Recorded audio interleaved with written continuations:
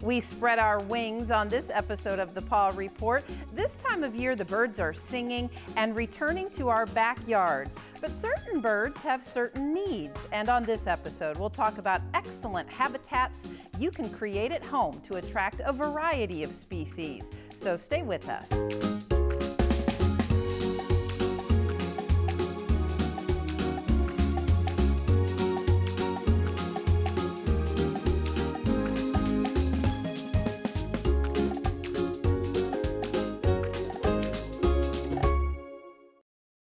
Okaw Vet Clinic in Tuscola and Dr. Sally Foote remind you to properly take care of your pets and are happy to help support the Paw Report on WEIU. Okaw Vet Clinic located at 140 West Sale Street in downtown Tuscola. More information available at okawvetclinic.com.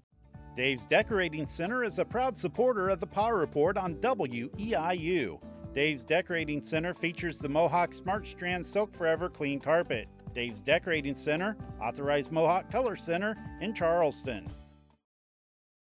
And welcome to the program today. I'm your host, Kelly Runyon, and joining me for this episode of the Paw Report is Dakota Radford, and she's an educator over at the Douglas Hart Nature Center, and she's going to talk to us about all things wild birds, specifically setting up a birdhouse and what house is the best thing for you at your house. So thank you so much for joining us on this episode. Well, thank you for having me, Kelly. Birds is a topic very near and dear to my heart, so I'm happy to be here. Well, tell us about yourself and maybe a little nugget about the Douglas Hart Nature Center if somebody out there is watching and said, I didn't know that there was a nature center around here. Well, I grew up in northern Illinois and was very influenced by my grandma's love of nature and of birds, and from an early age was looking out the window and really paying attention to what I was seeing out there.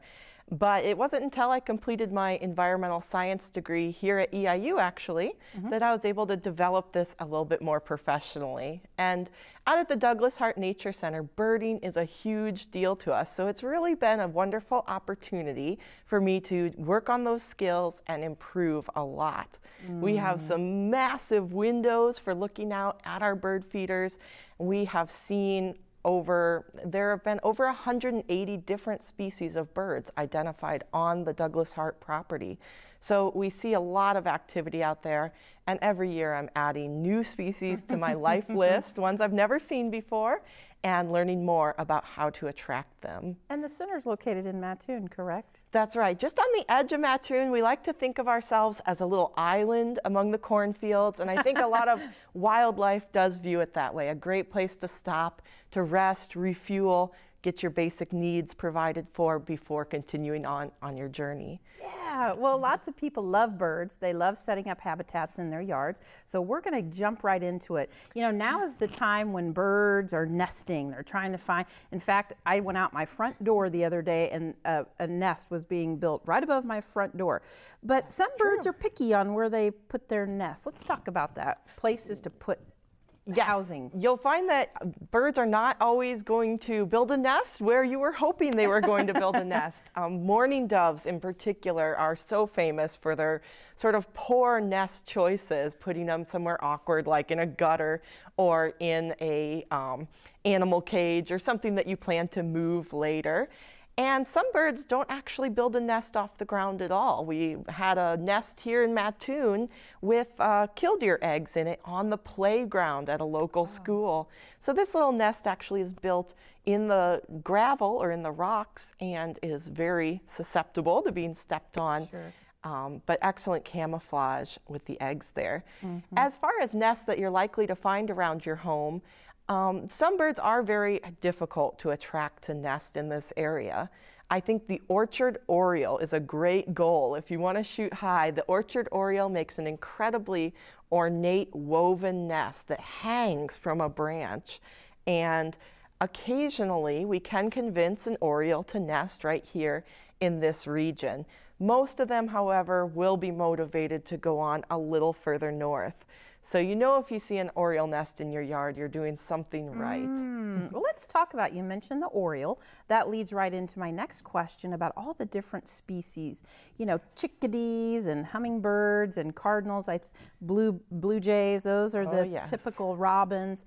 But you said that there was 180 that you've identified here in Central Illinois, probably more. That's right. We're actually in an incredible zone for wildlife watching, including bird watching. We're sort of in that ecotone where north meets south. So we're lucky enough to get all the northern species of birds and have the pleasure of the visits from all the southern species of birds, making this a really ideal place to bird watch.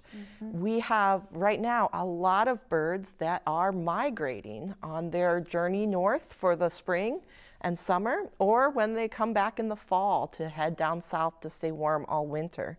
And as those birds are migrating through, they're going on such an incredible journey, thousands of miles sometimes out of a tiny body.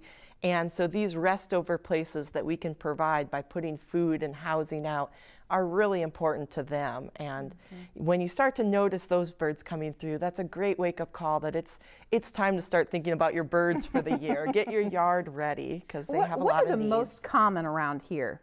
If you could name just a handful that probably everybody will see on a daily basis. Yes, some of the best ones to learn first, ones that are easy to learn and easy to watch out for, would include the northern cardinal. So everyone sort of recognizes this bright red bird. I have a lot of kids who know him even from the baseball team. My team. Northern cardinal, a really easy one to attract to your yard. He's a very friendly house bird. But a lot of people don't recognize the female northern cardinal, who's a little bit more brown. And so she's easily overlooked. But if you notice any bird with that mohawk on top of the head, you can be sure you're getting a visit from a cardinal.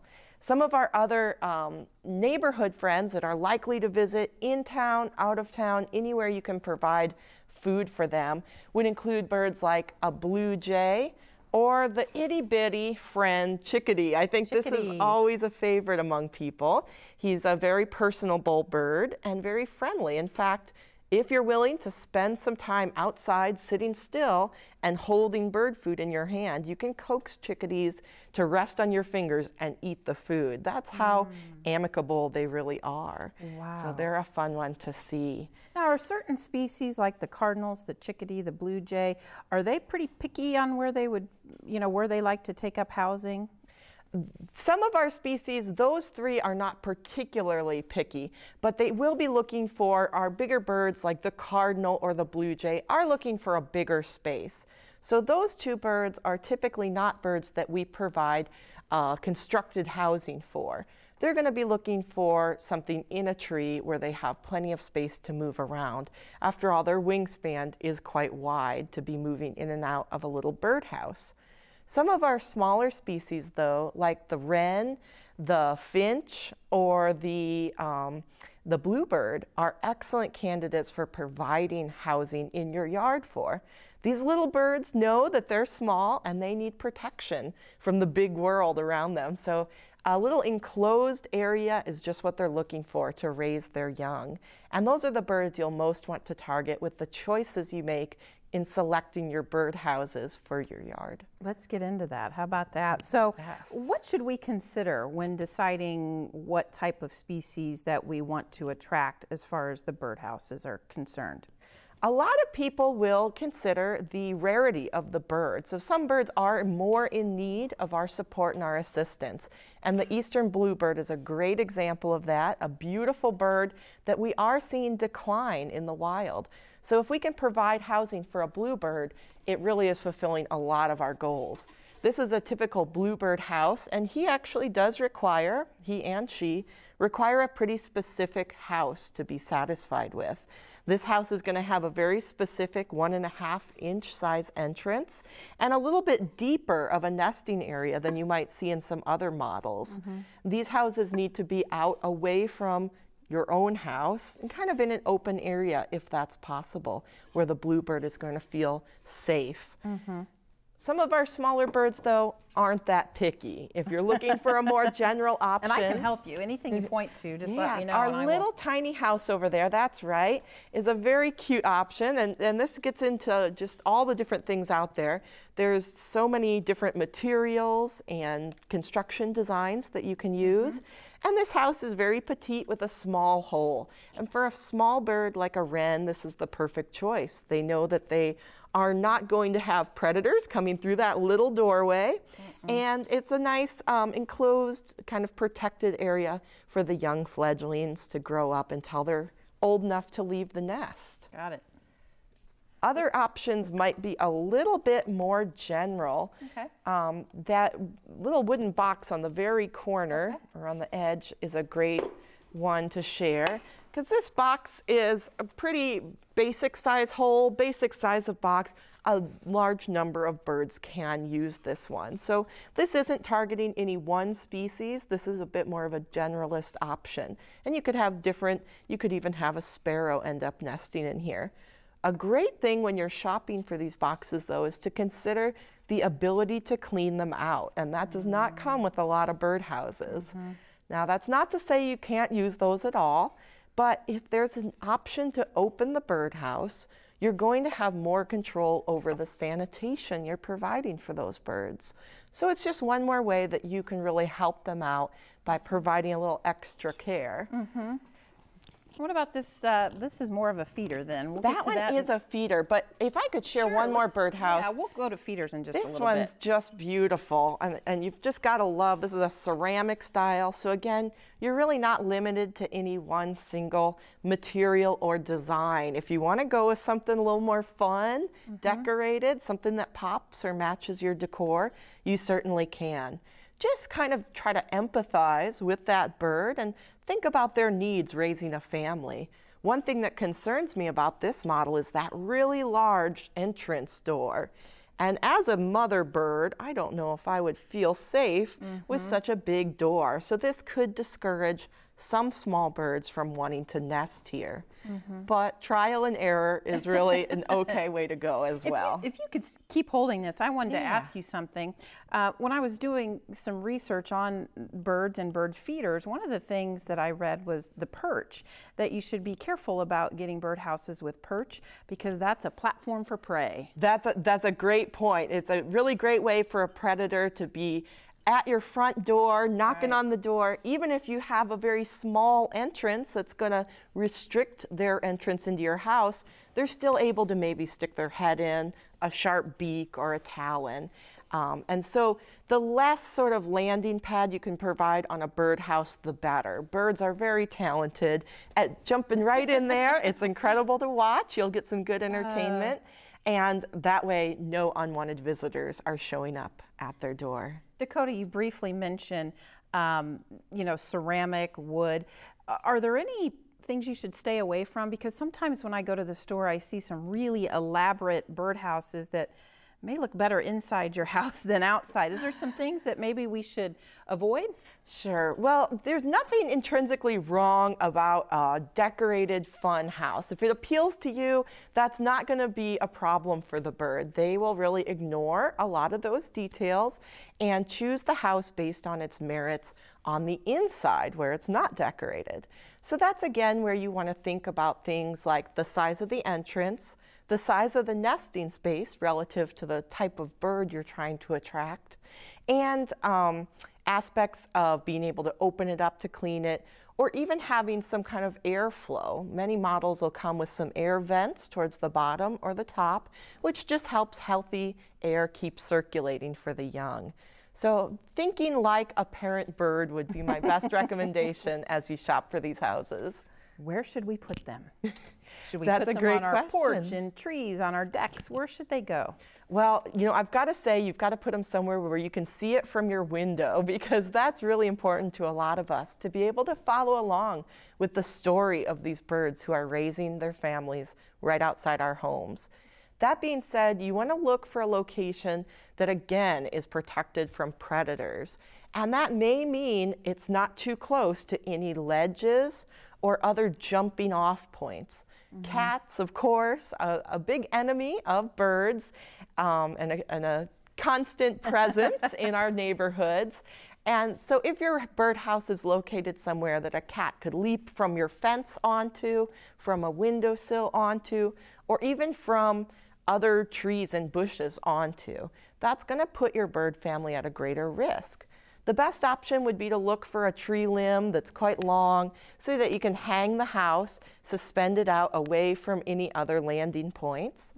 And you may want to look for an area that it's almost a little bit hidden from the wind. As I say that you want to suspend it down, you don't want to create that wishy-washy effect of flying in the wind for them. Posts are a good option too. If you don't have a great tree with long branches, put a post in your yard away from the house in a separate area if you can, and put the birdhouse at the top of that post. When is the best time to put them out? Is there a seasonal rule for that? A lot of our birds start arriving as early as late February, especially in the recent years. We've seen some warm springs starting off early. So you want to beat the rush, provide that housing that will attract them. If a bird doesn't see good housing options, it will migrate on and not stay to wait for you to make your choice. So you want to have that house out and available to catch the bird's attention. I would go ahead and put those birdhouses out in February. It's not even harmful to leave them out year-round so that you don't run the risk of forgetting to get it out on time. Those birds will abandon the birdhouses through the fall and through the winter when they aren't nesting. Even when it's really cold, they don't actually use the birdhouses to stay warm. It's only for raising the young. So throughout the spring, it could be in use. And the important thing is not to take it down too early. Many birds will have multiple broods of eggs throughout the summer. As long as the season is warm and there's plentiful food, they'll continue raising their families. Dakota, do we need to help them along as far as putting nesting material in birdhouses, or do we just say, you're on your own, guys, you can take care of it? It's wonderful if you can put some nesting materials out, and the best thing about nesting materials is they're often free items that we are just repurposing. So it can be anything from pet hair that you brush out to bits of yarn that you cut up with the kids, any fun material. Sometimes it is fun to use a bright color or a shiny material so that we can see it being used. But it would be better to make that material available outside of the birdhouse and let the birds make their own decisions as to what materials they select and bring into the house. Every species of birds has a little bit different preferences for how they're going to build that nest. Certain birds want a very soft, feather-lined interior to the nest, while others prefer little blades of grass and things like that to line it. So they'll be really good at making those decisions. You can lay materials out on a bush or just out in the grass if you want the birds to pick them up that way. But if you want a more organized look for your yard, you can find some sort of little hanging feeder. This one's actually probably sold to hold peanuts or corn in, but you can also put nesting materials in here. And the birds will be able to land on it and pull those out as they want.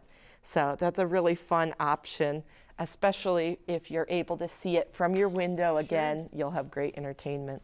You mentioned cleaning. There is some care in this. How often should we clean them? And are we taking the whole nest out, or just all the food and whatever they've collected in their houses? It's a good idea to not disturb the birds during the nesting season. From spring through the end of summer, we really don't want to be peeking in there too often. There are some bluebird monitoring projects because we're concerned about their numbers, which involve you in counting the eggs and counting the success rate of the young. But in general, we want to leave those birds alone while they're raising their young.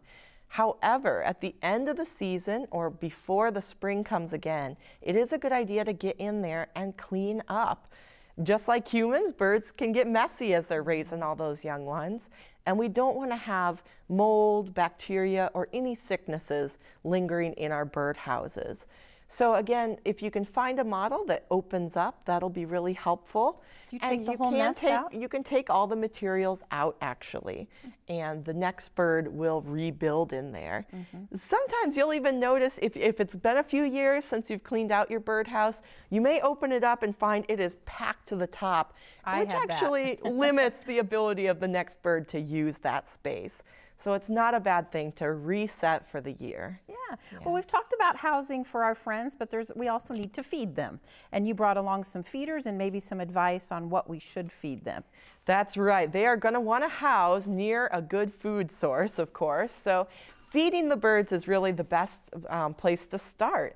And there's a lot of options if you go to the store on bird feeders. So I'm just going to give some basic advice here. We've got a really big feeder here on the end. We call that a house feeder. It's a house style, kind of that pitched roof. And this feeder would need to be mounted off the ground, maybe at the top of a post, or some come with hanging attachments for a tree.